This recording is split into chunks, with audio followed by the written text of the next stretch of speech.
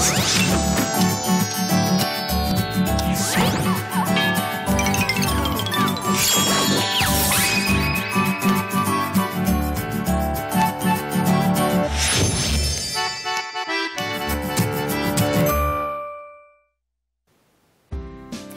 everyone! 매일 10분 영어, 그웬의 10minute 영어회화의 그웬입니다. 자, 오늘은요, 사람들과 대화를 하면서 한 번만 용서해줘, 혹은 한 번만 자비를 베풀어 줄래? 라는 영어 표현을 학습해 볼 거예요. 뭔가 내가 잘못을 했거나 용서를 구해야 될 때 쓸 수 있는 그런 표현인데요. 한 번만 용서해줘, 자비를 베풀어줘 라는 오늘의 표현을 대화문에서 먼저 들어보도록 하겠습니다. Let's listen to the conversation. Did you hear what your son did? I'll make him beg for mercy. Don't go too hard on him, though.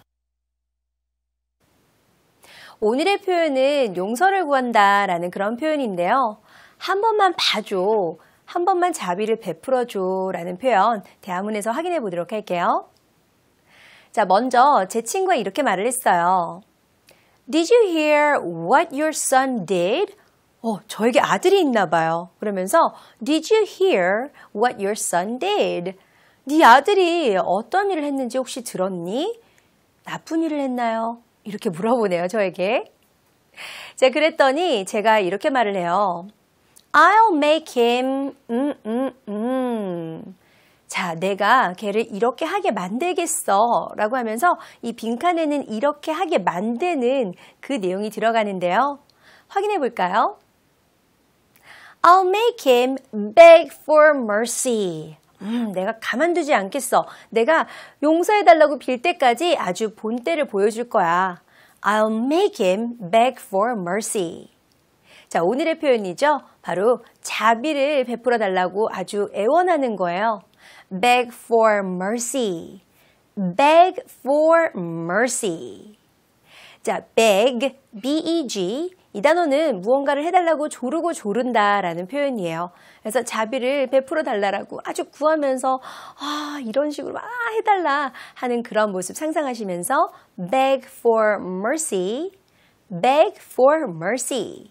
오늘의 표현 기억해 두도록 하세요. 자, 그러면 대화문의 마지막은 이렇게 끝이 났는데요. Don't go on him though. 그래도 좀 약간 불쌍했나 봐요. 그래서 너무 그러지는 말아라 라고 말을 했어요. 자, 빈칸을 채워서 읽어본다면 Don't go too hard on him though. 하지만 너무 엄하게는 하지 마. Don't go too hard on him though. 자, 오늘의 표현은 앞서 보았던 beg for mercy, beg for mercy 인데요. 자, 이때 mercy라는 단어를 좀 제대로 발음하려면 M의 소리를 그냥 너무 머시 하고서 우리말의 미음처럼 하지 마시고요.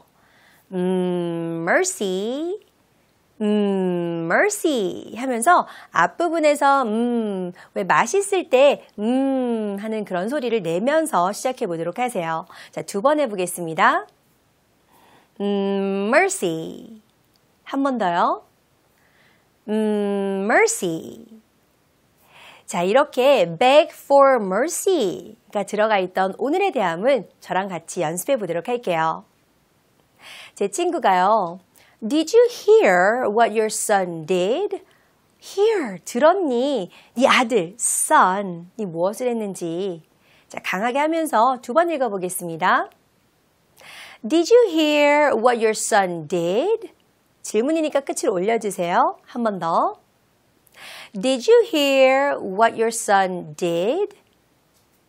자, 두 번째 제가 말하는 부분이었죠. I'll make him beg for mercy. 자, 우리 오늘 표현에서도 beg, mercy 이 두 부분을 강하게 읽도록 합니다. 두 번 갈게요. I'll make him beg for mercy. for를 약하게 해보세요. 다시 한번. I'll make him beg for mercy. 마지막 대화문에서는요. Don't go too hard on him though. 약간 좀 꼬리를 내린다는 느낌으로 야 그래도 너무 심하긴 하지 마 하고 끝을 좀 약간 흐리면서 Don't go too hard on him though 하고 두 번 해볼까요? Don't go too hard on him though 한 번 더요.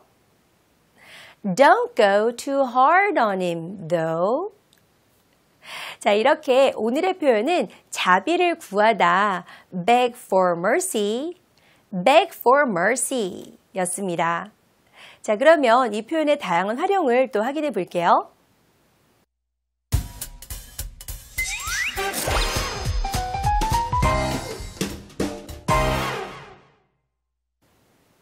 오늘의 표현은 자비를 구하다. 바로 영어로는 beg for mercy, beg for mercy 라는 표현이었어요.